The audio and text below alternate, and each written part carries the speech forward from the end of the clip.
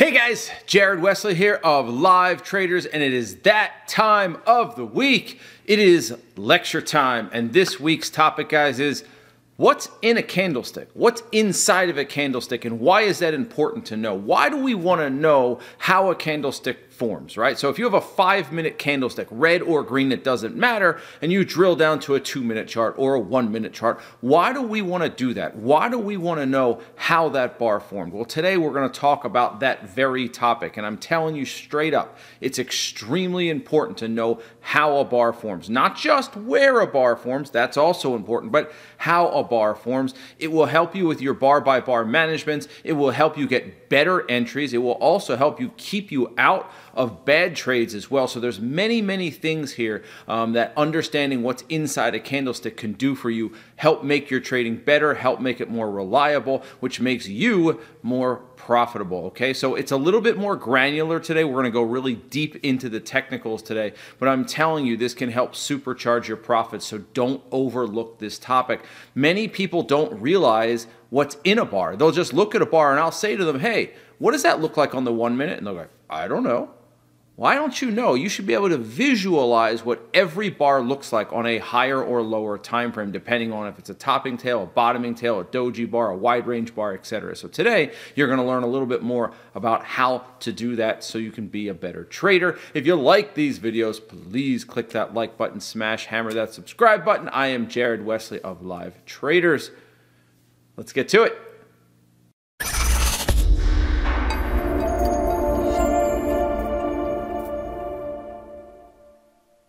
This week's lecture topic is what's in a candlestick, right?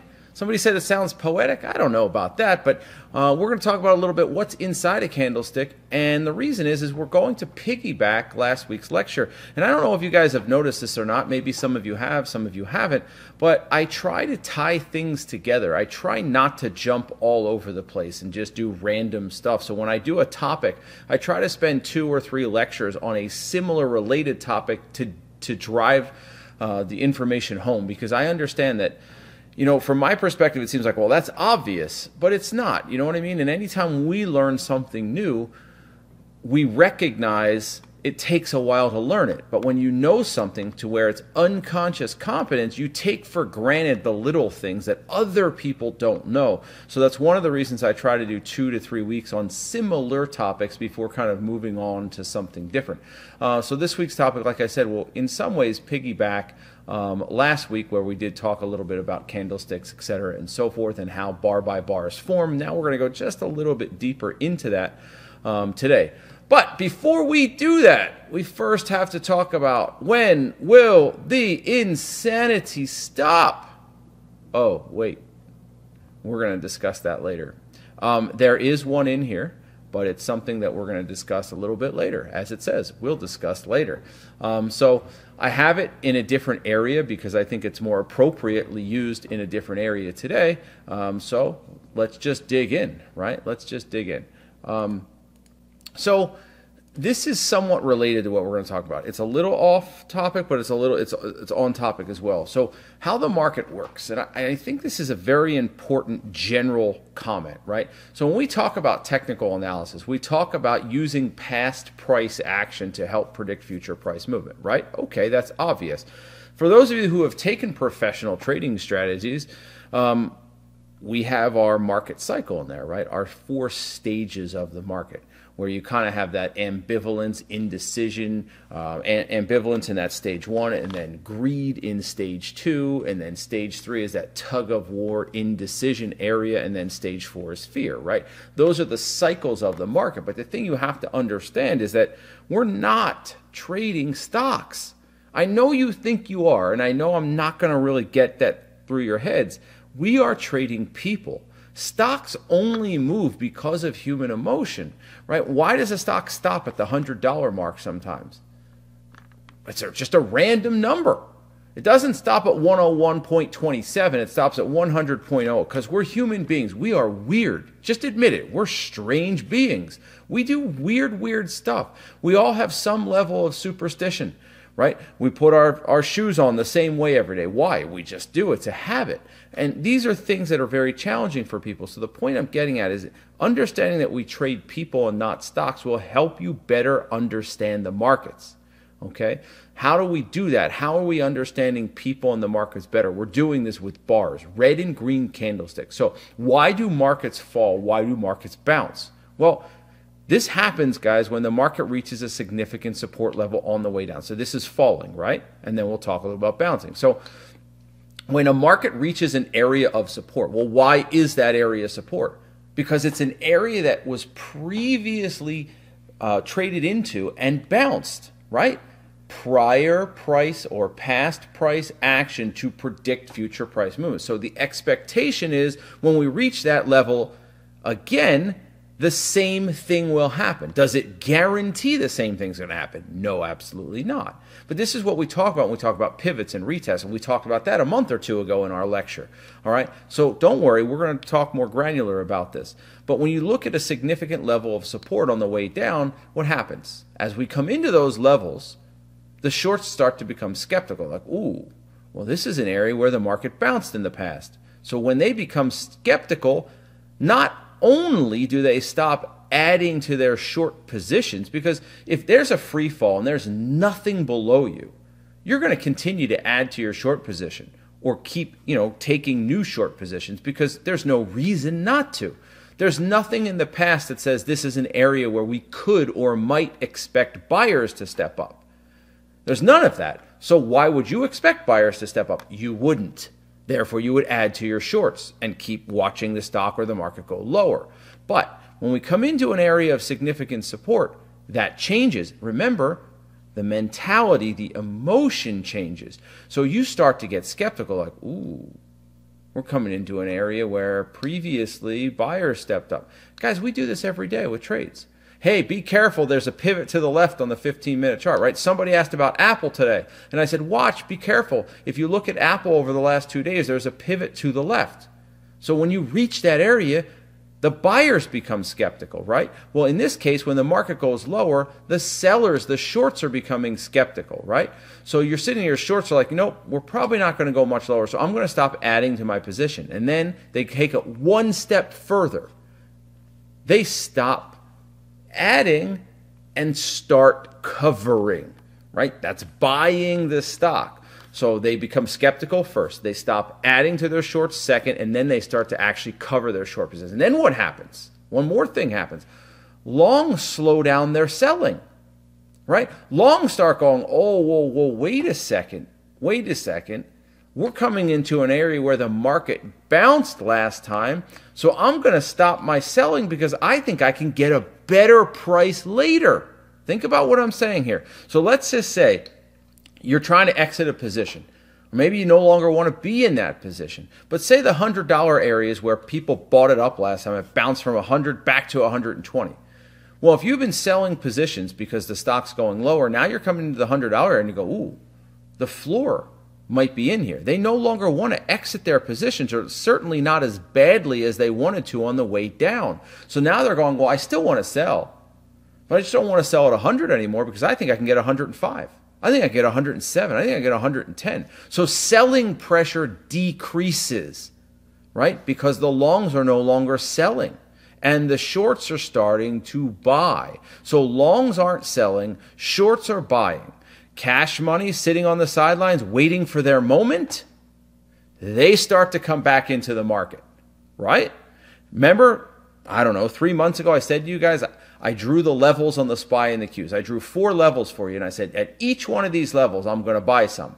That's my cash money on the sidelines waiting for that level to be triggered, waiting for that level to be reached. So not only does current money, which are shorts, do they start to buy, longs stop selling, and new money also comes into the market. This is how bottoms are formed. Okay? During the fall, the market was largely driven by supply, more sellers than buyers, right? But the supply eventually gets eaten up by demand and buyers become more interested. Not just buyers or longs over here in terms of they're not selling anymore. New money comes in, cash money sitting on the sidelines and waiting. And this is the problem, just side note, for this is why the average person's broke. Because the average person is fearful when they should be greedy, and they're greedy when they should be fearful. So they don't have any new money when the market crashes because they're all in. And even if they do have some money, they're so wounded from the market pullback, psychologically wounded from the pullback, that they're never going to get back in. 2008, 2009 was a wonderful example of this. I wish you guys would go back and take a look at some tweets and take a look at a whole bunch of other stuff from back then. F Wall Street, F the markets. I'll never buy another stock again. I made this comment to you guys in the past, but I actually had a friend who literally had $1 million that I will never put it back in the market. Sold all of his portfolio and never put it back in the market. Well, how'd that work out 15 years later when the market's up 400%? Kind of stupid, right? Kind of stupid.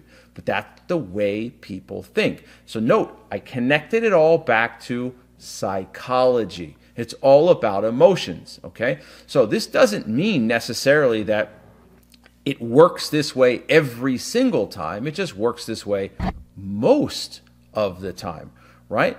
So we always look for additional confirmation, which is what we're going to talk about in a second. Volume, wide range ending bars, that's what a WREB is, wide range ending bars, volume weighted average price, VWAP, moving averages. We're always looking for these extra forms and levels of confirmation when we come into these significant support levels, okay?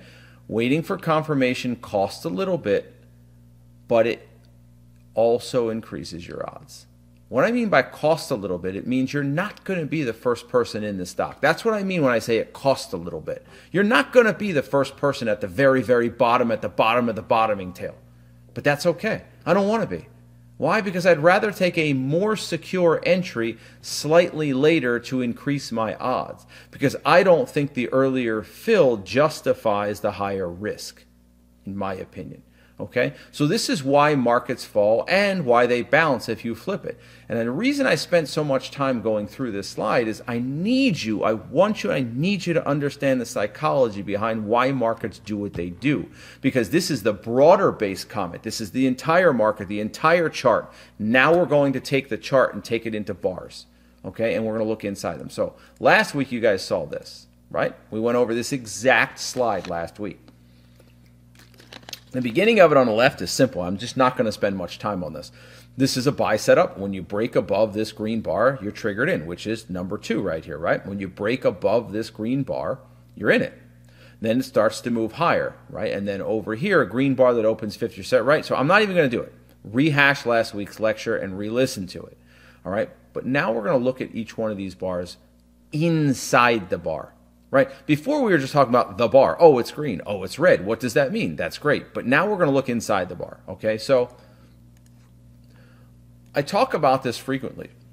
And this is when you get to a level of unconscious competence.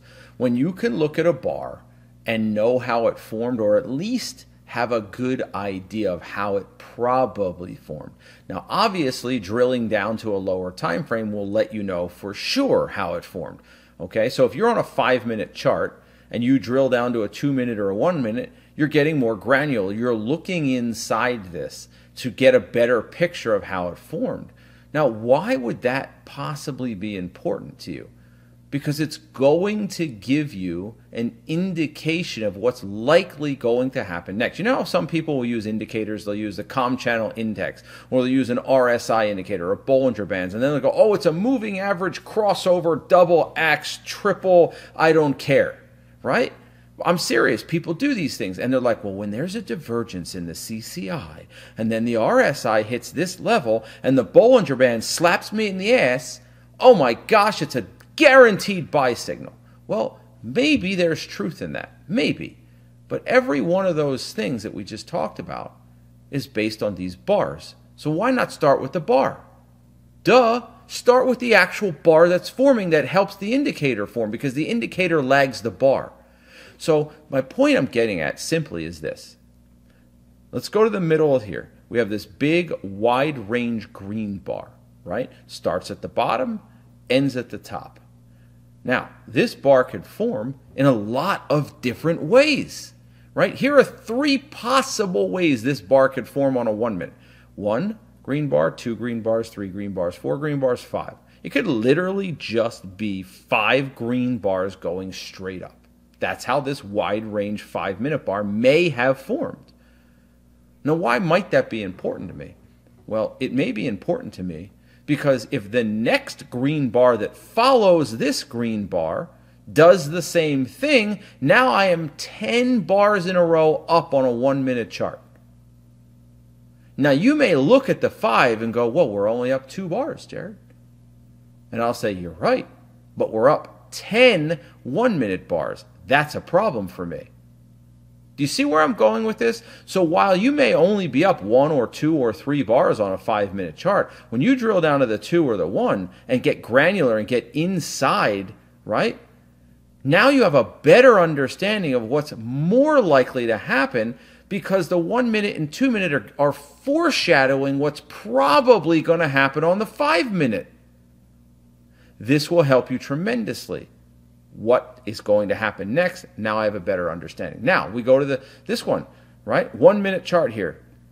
Wide range green bar with a small topping tail. Well, that topping tail then turns into a little bit of a red bar.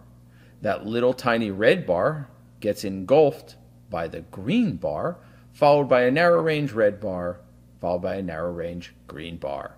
Okay? What's the difference here? This ripped up on the 1 minute, and it's a super big 1 minute, but the next 4 minutes, the stock went sideways. So in this scenario, right, the second example here, this scenario right under this middle 1 minute chart here, if a wide range green bar comes in on the 5-minute, I feel more confident that there has been a long enough period of rest that the 5-minute will continue higher. Whereas on the first example, I'm up 5 bars in a row. So the next bar that forms on the 5-minute, I'm starting to become more and more skeptical that it's going to be able to hold this level of strength because it hasn't rested in a long time. Okay?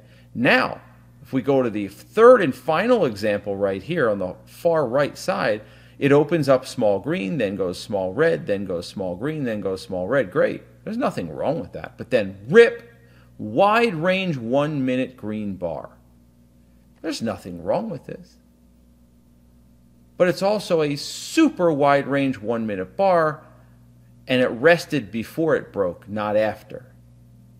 So when you look at these 3 scenarios, I'd rather have scenario number 2. Right? The first scenario is straight up. The second scenario is straight up with a 4-minute rest. And the third scenario is a 4-minute rest with 1 wide range bar. I'd rather have scenario number 2 because it's the most likely to be able to sustain the move higher if we see another bar. And this is why it's important to know how a bar forms. And guys, this is only 3 examples. There's almost an infinite number of ways that this 5-minute green bar can form. Almost infinite. But there are certain ways that are better than others. Okay? Over here on the left, we start on the left-hand side now with this big bottoming tail bar. Right? So what do we have? A green bar, big bottoming tail. But it's a narrow body bar, but a wide range bar. So there are multiple ways this could form. It could literally open up and go red bar, red bar, red bar, red bar, wide range green bar. Now, while this is an extremely potent green bar, right? It took out 4 red bars, super potent. It makes it more challenging to justify a move higher. I'm not saying that it's not going to go higher. It's not what I'm saying. I'm simply saying now that you put in this super wide range green bar, it becomes more challenging to justify a second or third green bar. Whereas I look at example number 2, right? We start off with a little green bar, so the stock actually moved higher initially. Then sellers came in, took about 50%, well actually like 150% out of this, and they continued lower, and then the next move was 2 bars back up. The point I'm getting at is if you dig deep inside how these bars form, it's going to give you a better understanding of what's realistically possible next. Because if you're already up 5 bars and then another wide range bar forms and you're up another 5 bars and all of a sudden you're up 10 green bars, it may only look like 2 5s, but it's 10 1s. Got it? And this is another reason, even though it's not the point of today's topic, this is another reason that I'm such a stickler for pre-market charts. And I tell you guys this all the time, like, guys, I really like this stock, but it just put in 5 green 5-minute bars right before the market opened. Well, more than likely, it's going to have 1 green bar off the open and pull right back, wait for the pullback. If it has 1 or 2 green bars right before the market opens, it makes it a much more viable 1-minute 3-bar play entry. Guys, I hope this is making sense because I'm telling you, I'm not asking you, I'm telling you it's profound. So you want to know how I justify whether or not I should take that 2-minute 3-bar play or that 1-minute high. It's not just based off the gap. Of course it is. Of course it's based off the gap. But the actual entry, right? The gap is my bias. But the actual entry is based off of what I am seeing on the lower time frames, the 1 and the 2-minute versus the 5, as well as what I see in the pre-market. How it enters the morning, the 9:30 market open bell, is very important to me. Because if it's already up for the last 20 minutes in the pre-market, usually they're just going to peekaboo, go pop a quick dollar, and then pull right back. Well, I don't want to take a 1-minute high on that. It's extended. I don't want to take a 1-minute 3-bar play on that. It's extended. So digging deeper inside this, using pre-market, getting as much data and information as you possibly can is also going to increase your confirmation, which increases your odds, right? So then we go back to this, which is similar to what you just saw. So now we're not just seeing 5-minute bars here, okay? We can now say, oh, did this buy? I'm on the top right. Okay, for those of you who can't see my cursor. So now we're looking at the top right. I'm going, well, did this buy setup on the 5-minute, did it trigger up 5 bars? And then the second bar came in, it's up another 5 bars on the 1-minute. So imagine what you're looking at as a 5-minute chart. But then imagine this little green bar is 5 1-minute bars. Then imagine this second, in this case, third green bar or second green bar is up another 5 1-minute bars. Now you're up 10 1-minute bars. So this red bar coming back is not that shocking. Why is this important? It's important because while a red bar that opens near the prior bar's close and closes less than 50 is a neutral to bearish bar, that is a true statement.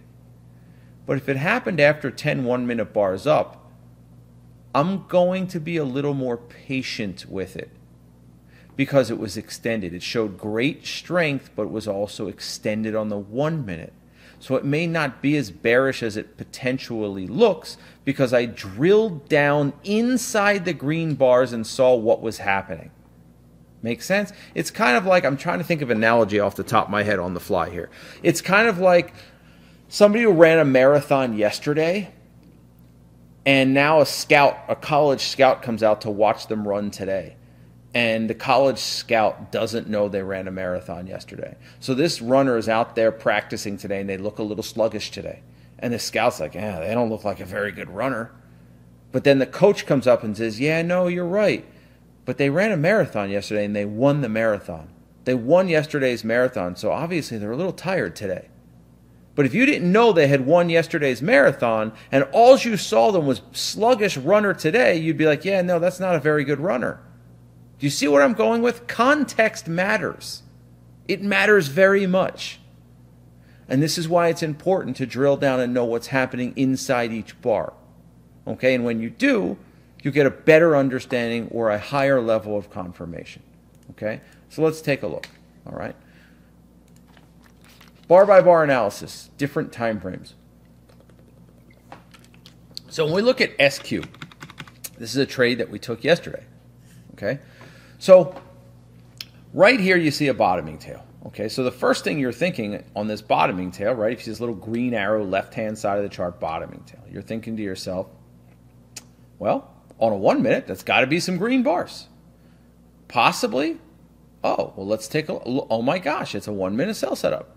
Right? That's the first thing you need to be thinking. When you see this bottoming tail on the 5 on the left, you go over to the right-hand side. The right-hand side's the 1 minute chart. I don't know why it says 2 minute. Let's just change that and make sure it's correct. All right? So we went from a 5 minute to a 1 minute. We're looking at the green arrow and the green arrow. Look on the right-hand side. What do we have? A little bit of a sell setup. Right? Is it a great sell setup? Not really, but it's still a sell setup. That sell setup is what this bottoming tail is. You need to be thinking that when you see the bottoming tail in the 5, you need to be thinking, you know, I better check the 1 minute because there might be a sell setup right there. So then we go down lower, wide range red bar, bottoming tail, and this pink, the first pink arrow on the left, bottoming tail. Bounce back up, red engulfing bar, green engulfing bar.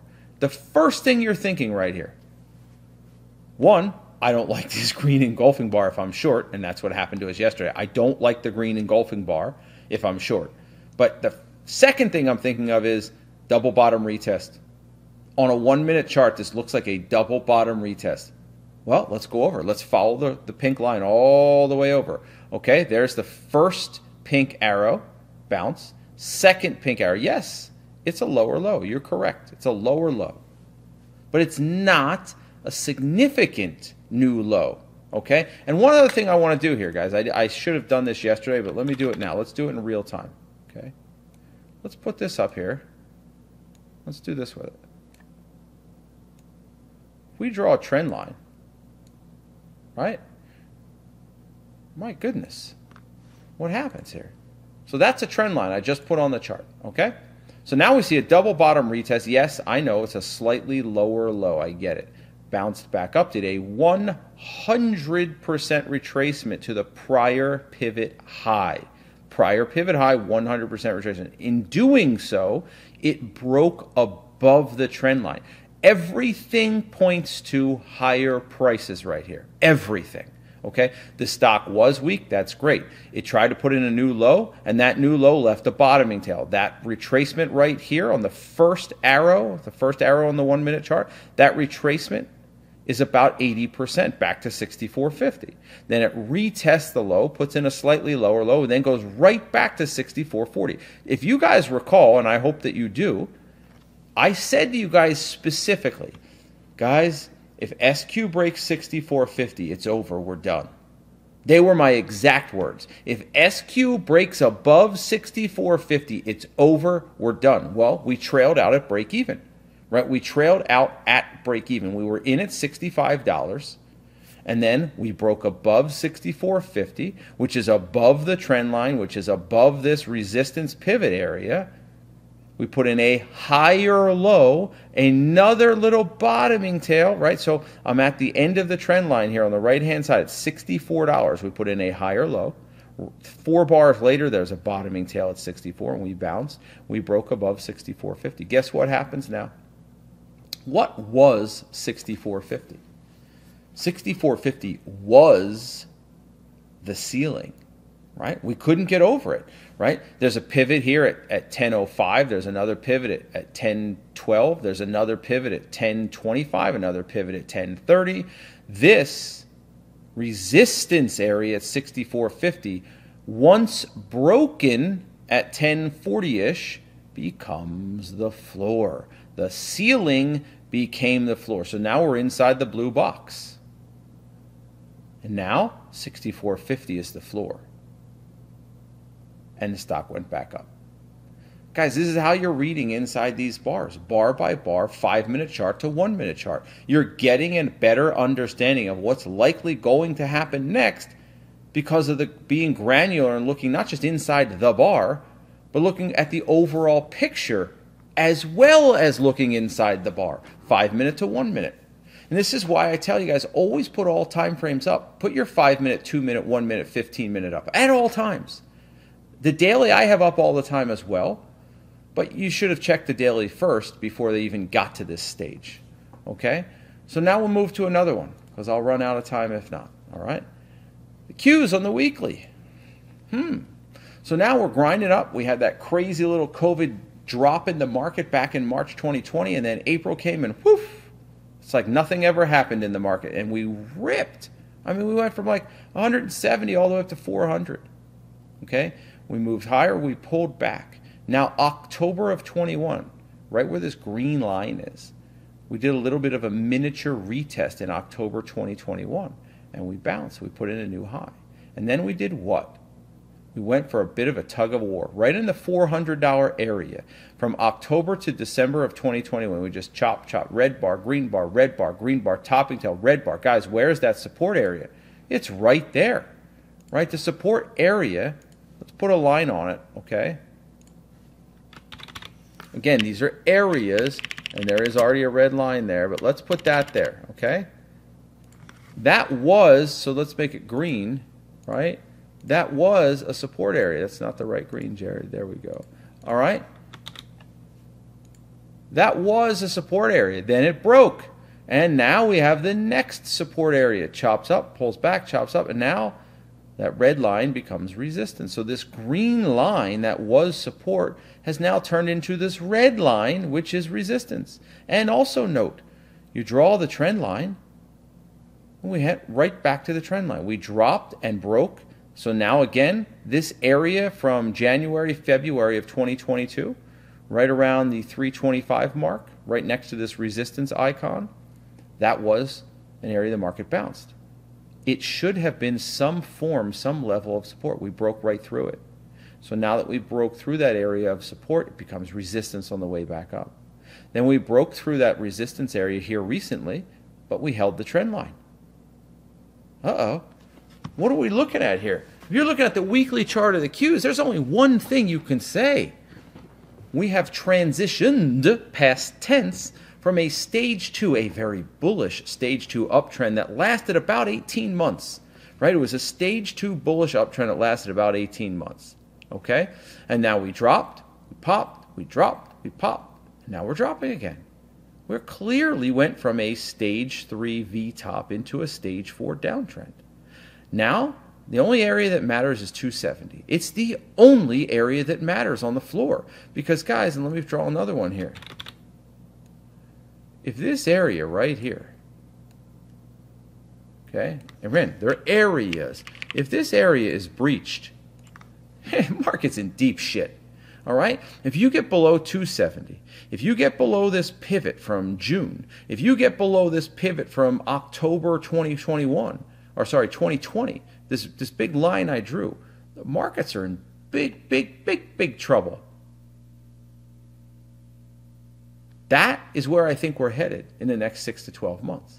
Because I say we're in big trouble with so many bigs because there's a lot of room to fall.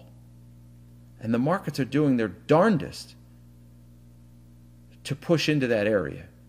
Is it possible we put in a higher low and bounce? Sure, it's possible. Right? It's very possible. I just don't think that's going to happen. But right now, generally speaking, you need to stay a little bit bearish. Okay? Exactly right, Elias. We could make a higher low. I just said that. It's very possible. Okay? But with this much selling pressure, I think we'll go lower. All right. Now, we just looked at the weekly chart of the Qs. We just looked at the weekly chart of the Qs. Now, and I'm not going to spend as much time on this. I want to move on to the next slide. Now we're at the daily chart of the Qs. Okay, I put this pink arrow here so you know that's the peak. Okay, that's the correlation. So that red arrow here at 405 or whatever it is this pink arrow, Jared. This pink arrow here at 405 is the same one that's pointing to here. But you can see, now we get a little more granular. We're in our stage 2 uptrend. We put in a little double top retest. You almost have like a miniature head and shoulders right here. Right? If you look at the Qs daily, a little kind of head and shoulders, we break below 380, drop. Lower high, we bounce back up into resistance, drop, pop, drop. We get an equal low here in March at 320. We bounce, we drop. Bounce, we drop. And then the markets tried very, very hard to bounce. And then they gave it up. The markets should have held this 305 area. They didn't. 292. Today they're at 296, right? We have room to 280, easy room. When we hit 280, now we start getting into much more support. And then I told you that 260 to 280, I said 270, call it 260 to 280, is a very, very important spot for the markets. And in the next coming weeks or months, and like I said, we may bounce up before we go lower. We had a really nasty start to the year, right? We were down 20 to 30% depending on the industry in the first 6 months.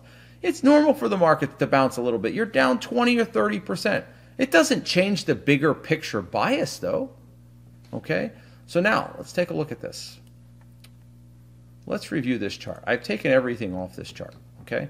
There's no pricing. There's no dates. There's no time frame. I want you guys to go through this with me.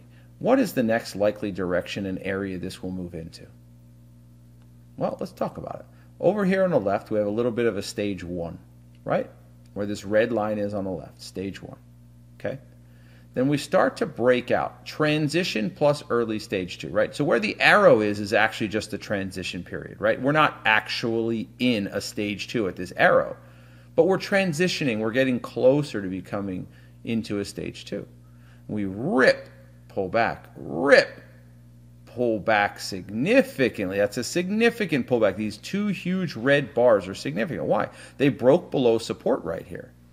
Then it pulls back to the secondary support area, right? Because if we're being honest, and we put a little line there, this right here was kind of that first area of support, right? Where this small red line is. There's a pivot right there. There's a pivot right here. It's an area of support, okay? Broke below it and held the secondary area of support. Ripped all the way back up to a 100% retracement and then failed. Shallow bounce, failed. This was a significant area of support, this big red line here. Dropped down, consolidated, now what? So guys, in your opinion, what's the next likely move for this stock? Higher, lower, neutral? If you're just reading the chart, just let the chart speak to you. Just the next likely move for this. Where do you think we go? Higher? Lower? Stay about the same? What does it look like to you guys? So Ilias thinks this looks like a neutral chart. Okay. The next likely move is lower. The only answer here is lower. There's no other answer to this but lower. That's it. You are in a stage 4 downtrend. You did a little kind of inverse head and shoulders here. You failed every way you possibly could fail, right? What are you doing right here? You're retesting this area. Sure, you're a little bit extended, but you're testing an area of support that was already broken. Every area of support's been broken on this. It has not proven even one time that there's any strength in this stock from this double top, see the second top right there, to where we are right now today. There has not been an inkling of strength in this stock, period. End of discussion. Zero. Where's the strength been? This little sideways choppy price action with a topping tail? That's not strength because it got completely taken out. This bottoming tail, which was at support at the time, was supposed to bounce. This bottoming tail above the 200 MA at support was supposed to bounce. What happened? It left two topping tails and it had a gap down with a wide range red bar. Where are you guys seeing neutral? Where are you seeing strength in this chart? Are you looking at it upside down? Lower. Until otherwise stated differently. What would make me feel possibly there's strength here? Well, if it broke this pivot. If it broke that pivot, right? If it broke that pivot, then maybe I could say, well, there's a little bit of strength. But until it does that, there's only one way to look at this chart, and it's called weak. Because it hasn't broken any prior pivot highs. It keeps retesting. It keeps retracing 100% into prior pivot lows. There's no strength here. Next area is this green line right here. This big green line. Why? Because that's when it initially broke out of stage 1. Right? So exactly right, Mario. Show me the strength first. I'm not going to give you the benefit of the doubt until you show me something. I'm not just going to trust you can do it. Show me you can do it, and then maybe I'll trust you. Oh, just trust me, sir. Just trust. No. I don't know anything about you. I have no emotional attachment to you. I'm looking at your past price action, and your past price action suggests you are very weak, right? Why did I bring this chart up? And why did I take all of the information off of it?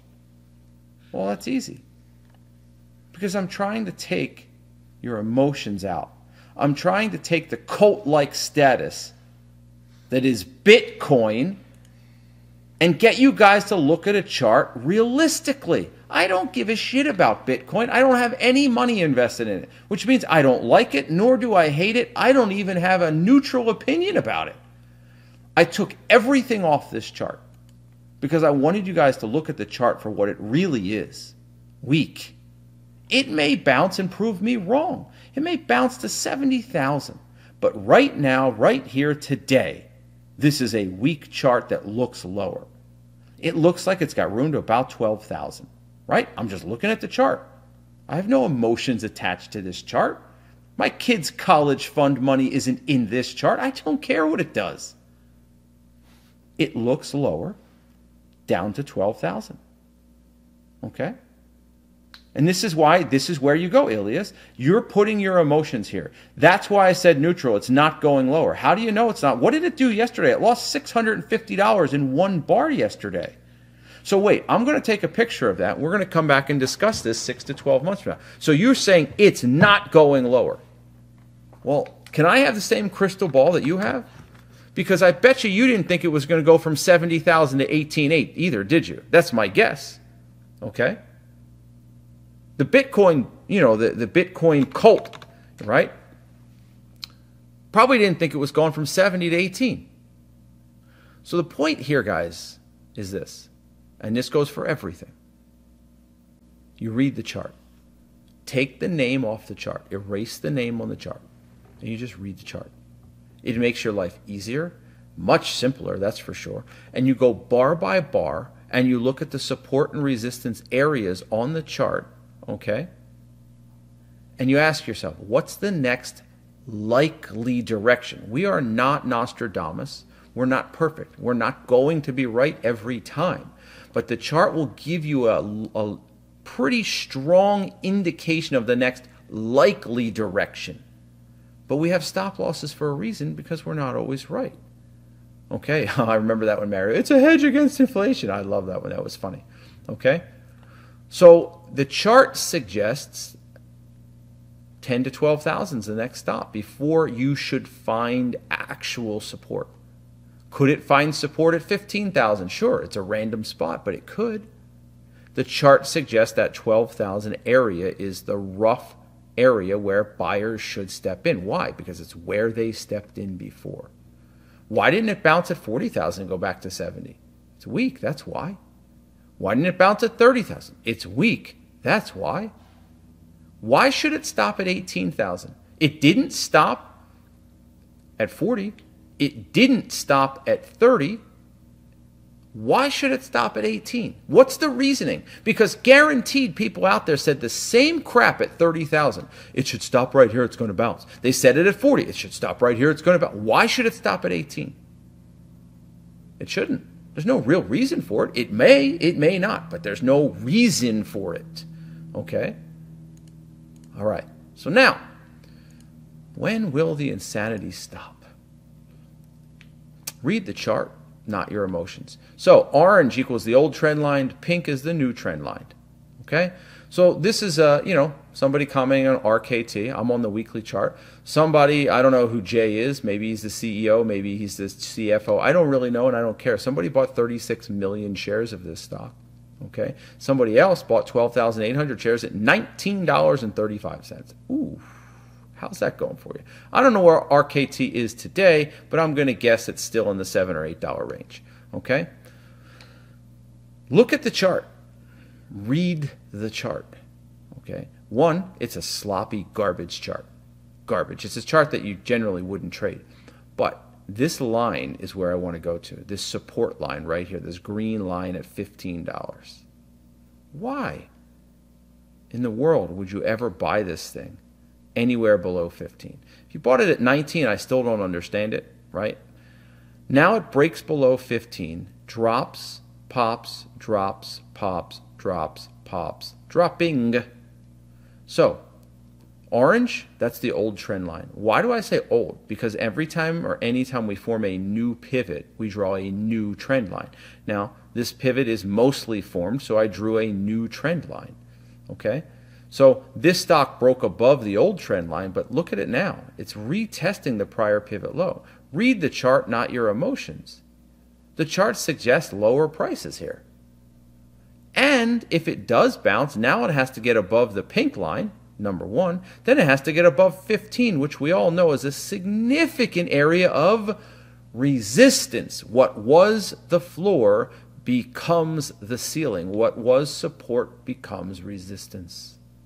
This is a foolish thing. That's why it's on When Will the Insanity Stop? Buying this thing at $19, buy it at 15, right? And if it breaks 15, buy it at 15, give it a $1 stop loss. If it breaks the support area, you don't want to be in it. So buying it at 19 is just foolish. You want to buy it at 16, give it a stop at 14? Okay, maybe it's worth a shot. I don't think it's worth a shot, but maybe it's worth a shot. Once you break 15, it is OVER for this thing. Okay? OVER for this thing. No, the pivot's what you want to go with, right? $7.25. This person's down $12.10 on this stock. Are you kidding me? That's what? 60% haircut? 65% haircut? Something like that. Damn. This is why we use stop losses. It's why we use the chart as our guide. Because I don't have to get emotional about it, right? I don't need to get emotional about it. You guys saw this last week. I'll bring it up just real briefly. I'm not going to go over it in great detail. I'm bringing it up so you can take a picture of it. So you can, I've had a few people ask me to send them the slide deck this week. No, take a picture of it if you want to review this chart from last week, okay? Bar by bar, we went through this chart. Now, the difference between this week and last week is instead of seeing a bottoming tail and then a big red bar and a bottoming tail and a big red bar, that's what we did. We went, now I want you guys to drill down. Instead of using a 5-minute chart, use a 1-minute chart. What does that bottoming tail show? That bottoming tail right here means green bars on a 1-minute chart. Okay? That bottoming tail means green bars. Then this bottoming tail means the same. So what I want you guys to look at is dig deeper from this 5-minute chart and go down to a 2-minute or a 1-minute so you can really see what's inside here. Why? Because you might find, for example, it says possible reversal. Well, if you dig down to the 1-minute, you might see a sell setup right there. You might see an earlier entry than this right here, possibly. Okay? Yeah, you want my firstborn child too, Randy. I mean, seriously. Like, is there anything you guys don't ask for these days? Like, I'm not joking with you. Like, I wish I was kidding, but you guys ask for everything. I mean, you probably want, like, one of those Neuralinks to be inside my head, too. You guys get a lot of stuff, man. I would just take what you have and be grateful and thankful. These are something I started years ago because I thought people needed a little bit of extra help on weeklies. No other chat room gives weekly lectures. Not one. None give weekly lectures. Okay? Anyway, on to this one. Bar by bar analysis helps you stay in and get out. So this is bar by bar. Drill down. Guess what that bottoming tail is going to show you on a 1-minute? It's going to show you that this is happening before you actually see it happening on a 5-minute. Right? You're going to see this bar happening before you actually get the 5-minute bar finished. Why is that important? Because if your stock that you're shorted turns climactic, I want to get out on the 1-minute and not wait for the 5-minute. Because if I wait for the 5-minute, I might not get out till like $27.20 and I give up $1 worth of profits. Use the bar by bar. This right here, see this big topping tail? The 1-minute's giving you a sell setup. It's giving you a double top retest sell setup. Doesn't mean you have to take it, but it should reconfirm the weakness of the stock and also give you more confidence that your 5-minute breakdown is going to work. Okay? I mentioned this to you guys earlier, so that I'm just rehashing this just because, well, when you have a crappy situation, you just feel like you need it. Remember when I said earlier, you say things and people don't listen? Well, this will probably be this slide. I just wanted to show you guys in detail. This is the Netflix trade we took today. Why did I like Netflix? 2 reasons. I like this little turnaround bar, and it gave us kind of a 3-bar play here, but then this happened. Do you see this little green bar with a bottoming tail? As soon as I saw that, I was all in, done, sold. Sold on this thing. So it opened with a red bar to open the day. Then it had a green bar engulf the red bar, and then a red bar, kind of a narrow range red bar, not entirely, but kind of a narrow range red bar with a bottoming tail. Then another narrow range red bar with a topping tail. And then that topping tail turned into this bottoming tail. When I saw that bottoming tail and this come right back up, I was sold. I had to have it. Had to have it. 220.50 was the actual entry by 219. I got filled at 220.62. You can see it right here. Sorry, 220.61. There's my fill. I started my order at 220.45. Filled me at 220.61. Okay? I took 50 shares off. Why? Because I got filled about 15, 16 cents later than I expected. So I took a small amount off to keep money management proper. Therefore, because I got filled late, my target also became bigger than 223.50, right? Our target was 223.50, but I needed more. I needed exactly 223.82. Well, it ended up being exactly the high of the day. It filled 697 of my shares up there and left me with 553 shares. Well, I only made $2,600 instead of the $4,000 I was looking for. I put it on here because that's Murphy. The plan is always right. I did the right thing here. I can't help that it went 1 penny, that it went to my target and didn't fill me. There's nothing you can do about that. You know what's pissing me off? It's back at 224 right now. If I'm looking at Netflix. But the problem is it would have stopped out, so it doesn't matter, right? Point is follow your plan. So we're going to kind of end this with this, guys. You guys saw this last week. Take a picture of it again this week. Rehash it, because I'm not going to go through it. Do not allow your obsessive need to be right to cloud your vision. Read the chart. Bar by bar, read the chart. Always read it, okay? It will help you get in front of the next move. It will help you discern the next move. You guys ignore these powerful signals to stay in and get out. If it's climactic, it's a powerful signal to get out. If something like we talked about earlier with that buy setup, and you saw like 10 1-minute green bars and then you saw a red bar on the 5, it doesn't mean it's weak. It means it's resting. Stay in it, okay?